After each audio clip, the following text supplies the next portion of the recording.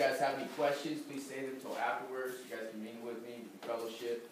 I'll let you know everything you need to know about me. I'm 31 years old. I'm about to be 32 years of age by the end of this year.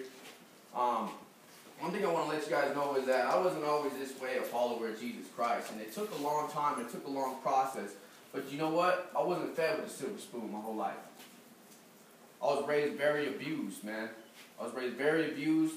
I didn't have a family that really loved me. And I know that there's a lot of us in here that can kind of relate to feeling alone. To feeling like we have been abandoned in some issues in our lives.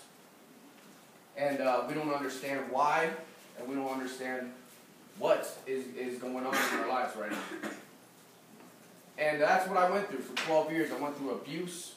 I didn't know who God was. I knew God was in the church. I thought He was just somebody that was watching me my whole life and just letting it happen. Why me? I kept asking. Why me? Why is this happening to me? But you know what happened when I came over? I started abusing drugs. When I got to teenager, I started letting go of myself. I started saying, you know what? All the pain that happened to me, I'm going to give it back to the world. I don't know, a lot of us have felt that way, amen? Have any of us felt that way? You want to give it back to the world? You feel so hurt, you just want to give it back? This brother knows what I'm talking about. I know there's a lot of, my sister right here. I know, everybody feels that way. Everybody feels like we're left out, right? Everybody feels like, man, you know what? I'm just going to do me. Who cares? When you feel like you're unloved, and when you feel abandoned, you stop respecting yourself, you start trying to pay back to the world what the world did to you, amen? And I went through that. It was hard. But you know what? Instead of realizing that I had the free will to choose, right? And I wish I would have known back then what I know now, is that I had the free will to choose. Am I going to let this steal my joy? Am I going to let this world that I'm growing up in make me who I am? Is this going to make me? No, I let it break me. I let it break me. It broke me down to the point where I abused drugs. By the time I was 18, I could try to commit suicide. I took a bunch of sleeping pills because I just gave up. And I actually died for 5.5 minutes. And let me tell you, I went to a very dark place, my young brothers and sisters. To the point where Jesus Christ said, I'm not done with you yet, clearly, loud and clear. And I came out of that place. I woke up in a hospital, all alone. My family wasn't even there for me. And that hurt me even more. I went to the point where I didn't even care about that situation. Now I was going to buy a gun. And I was going to go ahead and put a bullet in my brain. So I cashed a check for a friend. It was a stolen check. Before I bought that pistol, cops came and arrested me for forgery. Did 2 years in prison. Went into prison. It was no joke. But it was there that I met some Christian brothers. It was there that I found God. Because I knew who God was my whole life. But did I know who God was? You don't know God until you know the Word. For the Word was God. And in the beginning was the Word. And Jesus was the Word. And until you know who Jesus is, you don't know God. We all make God in our own image. But we were created in God's image. So when I got into the Word, that's when I realized who God was. I was a part of it. He wasn't just up on his throne watching, kicking back, letting everything happen. He was actually giving me the strength to get through. He was there with me the whole time. He was feeling my pain. He was feeling my suffering. He was feeling me. And He knew. And He wanted to tell me that, you know what? You're not alone, my child. I'm here for you. I'm with you.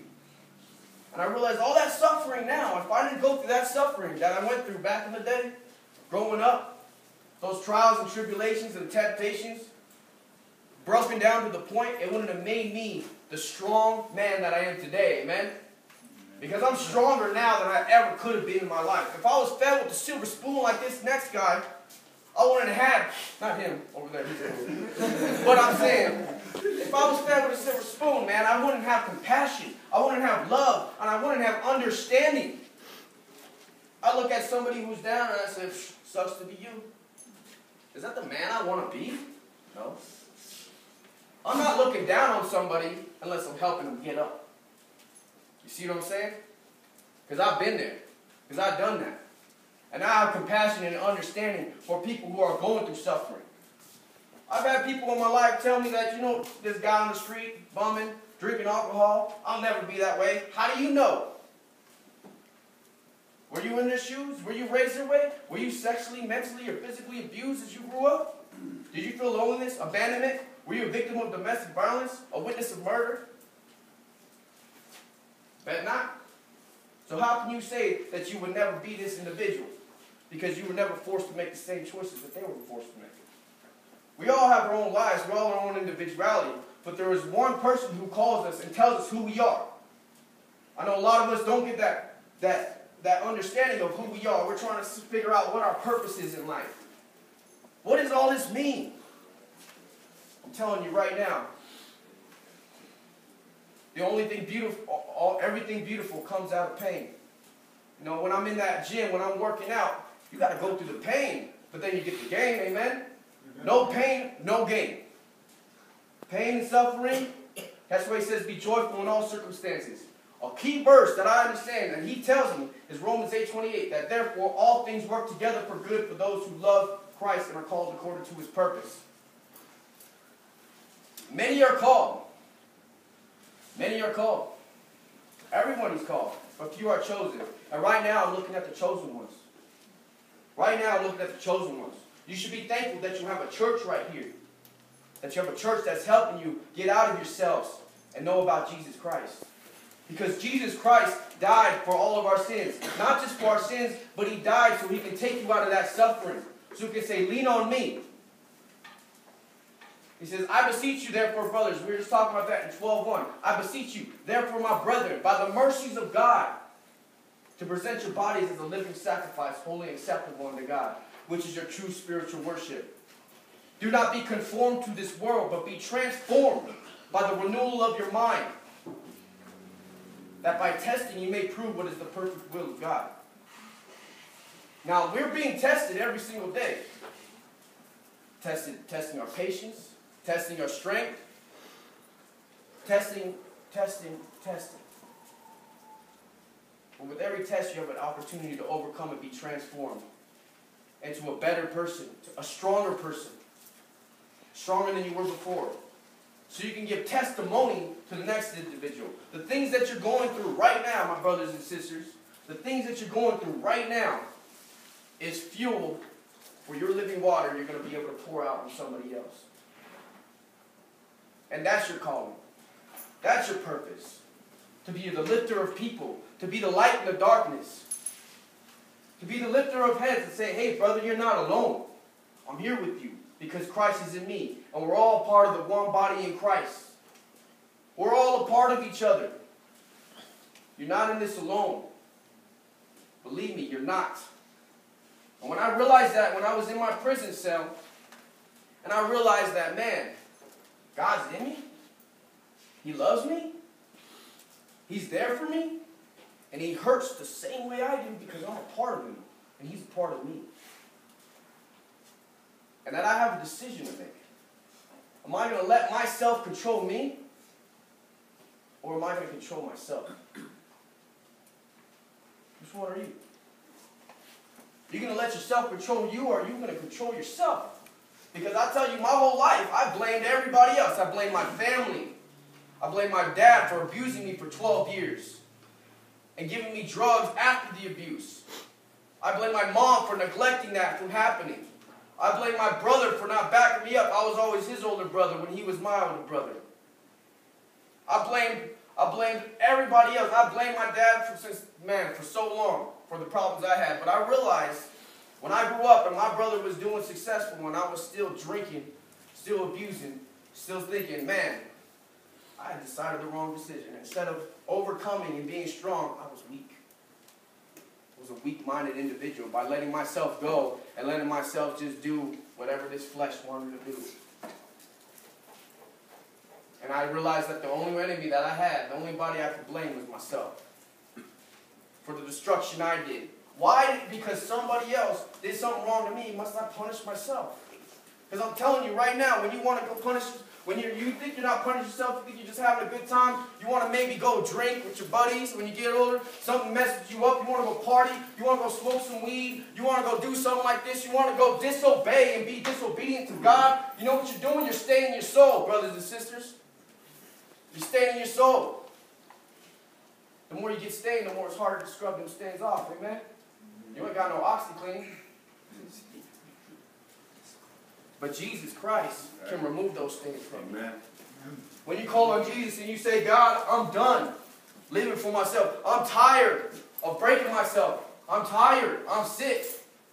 I need you. I need your strength. I need you to help me get through this. He will get you through this. He will get you through every temptation. And you know what? Temptation might not just be that beer. Might not just be that joint. Might not just be that fight that somebody wants you to get into. It might not be that. Temptation just might be doubting yourself. Doubting the Holy Spirit inside you. Doubting the ability to overcome evil with kindness. Overcome evil with good. Belief that you have God inside of you and you can overcome anything.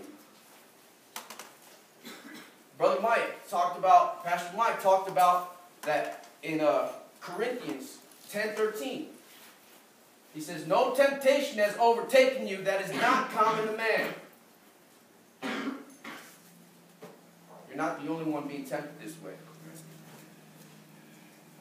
But God is faithful and will not tempt you beyond your ability. He will not give you more than you can handle. He knows you. He wants to build you stronger. To be soldiers, to be warriors. To lift people up. That's what we are, church on the street. We're warriors for God. We've been through it. We've been through the darkness. We've been down. We've grown up with messed up childhoods. You know what I mean? We've been through the muck and mire. We've dealt with neglect. We dealt with all that. But we overcame and chose Jesus. And we're choosing to share that message and share that love with our brothers and sisters. Letting them know that whatever that adversary is telling you, there's a devil out there. There's an enemy out there. And he'll use people in your life. He'll machine gun fire thoughts in your head all day long. You're not good enough. Just give up. Who cares? I'm telling you right now, those are lies from Satan. For God did not give you a spirit of fear. He gave you a spirit of power, love, and a sound mind. Self-control. That's in 2 Timothy 1:7. So anything that comes in your mind, we have the ability to overcome it. And He will also provide us a way of escape, amen? That we may be able to endure it and become stronger and not be conformed to it, but be transformed by the renewal of our minds. Yes. Now we have more understanding. Now we have more compassion. And now we can lift everybody else up in the name of Jesus Christ. When we've been there. What you're going through right now is going to make a powerful impact when you get older and somebody else is going through it. You're going to say, hey brother, hey sister, I was there. I understand. But Jesus Christ is Lord. Follow Him. Seek Him first and all His righteousness, and He will add everything to you. Matthew chapter 6, verse 33. Seek the kingdom of God first and all His righteousness, and He will add everything to you. Give you the desires of your heart. Delight in Him. Know that He is God. Know that He is with you. Know that He loves you. He'll never leave you. He'll never forsake you. And He's building you up to be something magnificent right now. You, bro, you're being something magnificent right now. You're building up to be something magnificent. You believe that? Yeah. In Jesus' name. You, bro, you're becoming something magnificent. You believe that? Yes, sir. In Jesus' name. How about you, sister? You believe that in Jesus Christ? Amen. We're all being built up to be something magnificent, something brilliant. Soldiers, warriors, to have a high calling in life, to be successful, to prosper, and to be children, mighty children of God, men and women of valor, overcomers, not overtaken, overcome. So I'm telling you right now that as long as you lean on God and trust the Lord with all your heart and don't lean on your own understanding. Don't lean on your own understanding. Your mind will pollute you. Get out of your mindset. Get out of yourself. When I stopped blaming everybody else for my problems, and I learned that it was me, I had free will to choose. Am I going to choose to be upset right now? Am I going to choose to let this destroy me? Am I going to choose to let this take away who I am? A child of God? A good man? Respected member of society? I did for a while. But God is a redeemer, and He will build every bridge that has been burned back up, brand new, better than before. He said, I will restore unto you in Zechariah 9:11. I will restore unto thee everything, but with a double portion. Come to God. He will reconcile every relationship. He will restore what has been destroyed in you, in your mind, and around you. That's the grace of God. How many of y'all accepted Jesus Christ in your life, truthfully and honestly?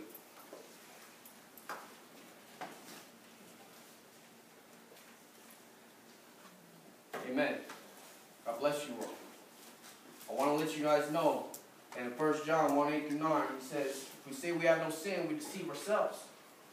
Deceive ourselves. We're all sinners. But if we confess our sins, He is faithful and just to forgive us our sins and cleanse us of all unrighteousness. Anybody know what righteousness means? You guys, do you know what righteousness means? You know? Anybody? Tell me, brother, what's righteousness mean to you? That's all right. I'm going to let you guys know right now. Righteousness means right standing with God. To be right standing with God. None of us are right standing with God. We've all messed up. We've all decided to do what we want against God's will. Amen? Well, because we confess our sins to Jesus Christ. Jesus of all unrighteousness. And therefore we are the righteousness of God. How many of y'all want to receive that tonight?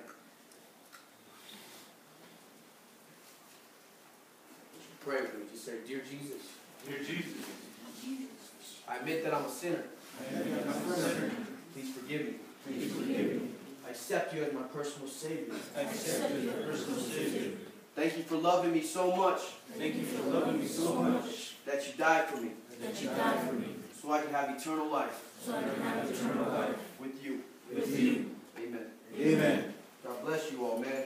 Now all y'all can say truthfully and honestly and declare it every single day that whenever that fear comes in, whenever that temptation comes in, you know what? You can stand firm and you can say, I am the righteousness of God. Say it with me. I am the righteousness of God. One more time. I am the righteousness of God. Can you say it like you mean it? I am the righteousness of God. Amen, bro. Amen. We're all the righteousness of God. Jesus Christ every day. Amen. God is good. There's another brother of ours who's great. He's our educational director. He's doing great things for God. He's been through it. He knows what he knows. He knows Christ so much and so well. And I love this brother right here. I just want to introduce you, our brother Vandell.